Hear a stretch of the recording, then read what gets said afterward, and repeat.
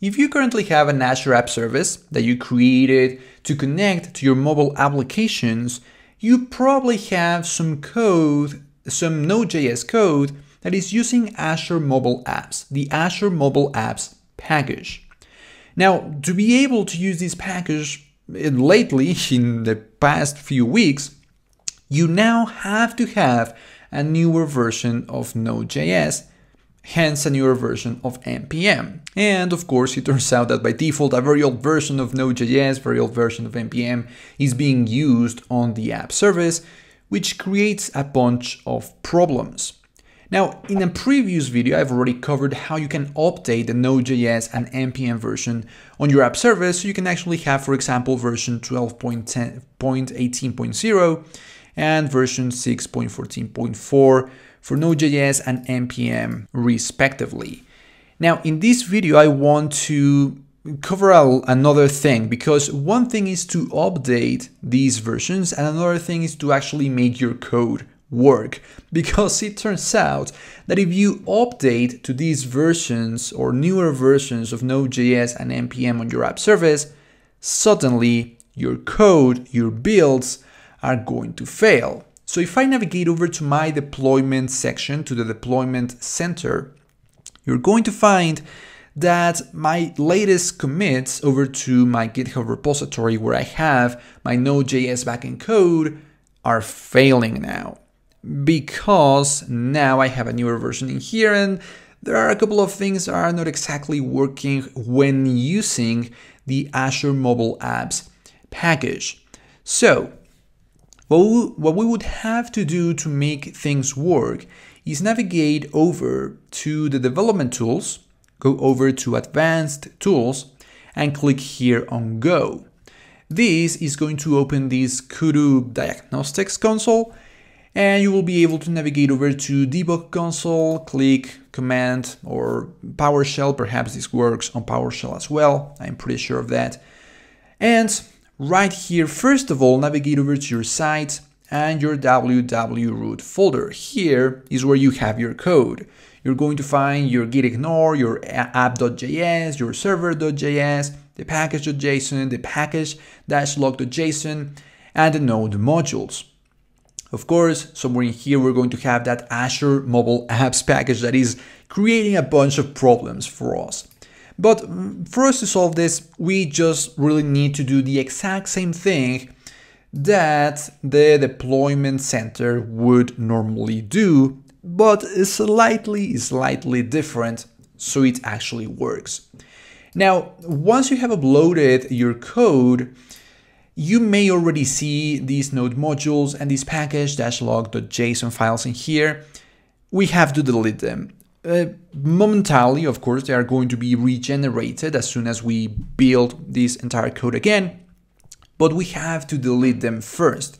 So what I will have to do in here is execute rm for remove -rf, and I am going to specify both the node modules folder and the package-log.json file. This may take a couple of minutes perhaps, because the node modules folder is so big with all of the packages that we may be using, but just give it a couple of minutes. These couple of, well, the folder and the file should be removed.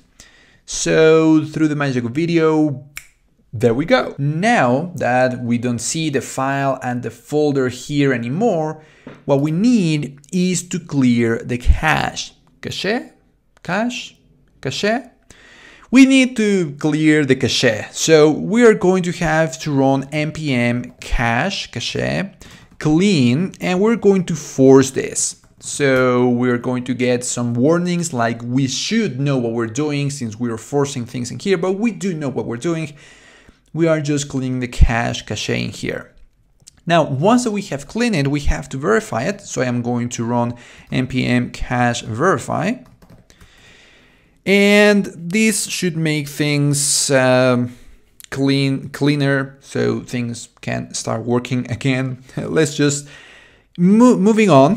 What we have to do now is actually build the entire project again. So we have to run install npm. Now, For that, I actually prefer you navigate back to this URL right here. So you would navigate over to the name of your service, the name of your app service. So the one that you would have over here on your app service on Azure on the overview, this string right here, this is the name of your service. So just copy it, paste it on a new tab, and then write .sem.azurewebsites.net/API/diagnostics/runtime. In here, you're going to get this JSON, a list of all of the versions of Node.js that are supported for your app service. And somewhere around here, you're going to find the version of Node.js that you are supporting. In my case, that is 12.18.0.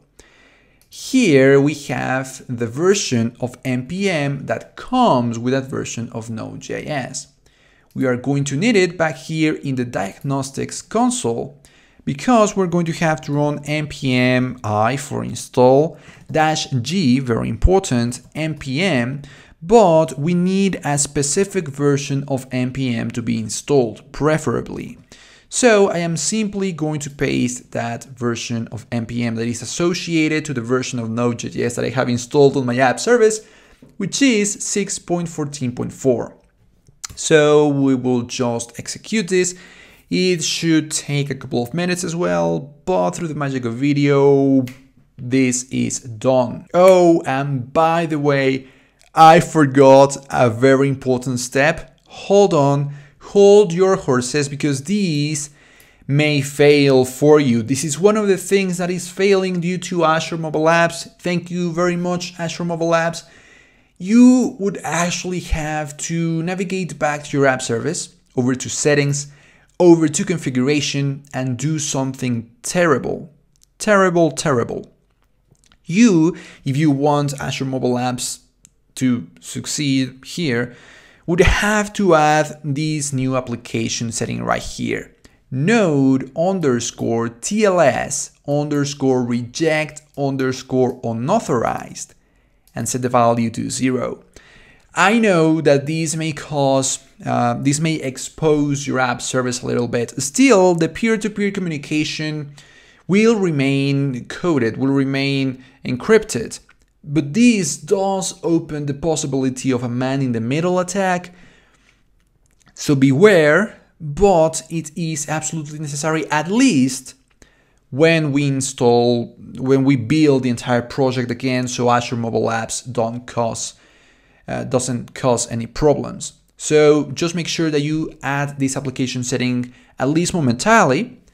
Click on OK. You're going to have to click on Save and click on Continue, so your app service is restarted. And that should mean that you can run npm IG, npm, blah, blah, blah, again, and this should succeed. Otherwise, the Azure Mobile Apps package is going to cause some problems. Of course, you will now see this warning here that the environment variable is set to 0 and makes TLS connection and HTTPS request insecure, but we know that we need it for Azure App Service, momentarily at least.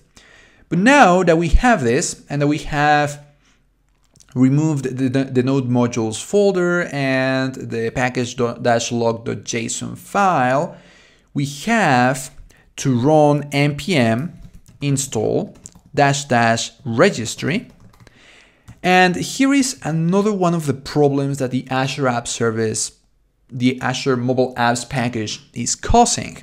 Normally, when the project is built over here from the deployment center, all of this actually happens. But normally what happens is that the registry uses https://registry.cmpmjs.org. This, don't click enter. This is what is normally used, but that would fail.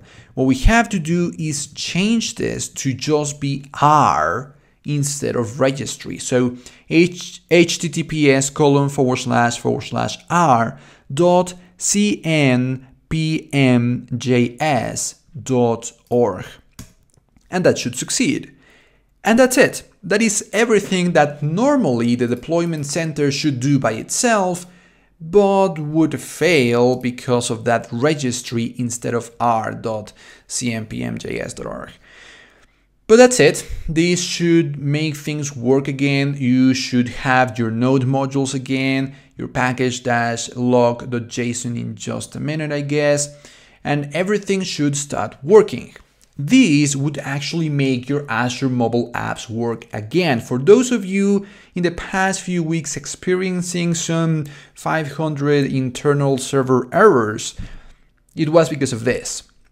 Because the Node.js version was too old, but then you had to update the Node.js version, which would break the build of your code, which means that you had to add that very ugly setting that exposes your app service, at least momentarily. By now you could delete it.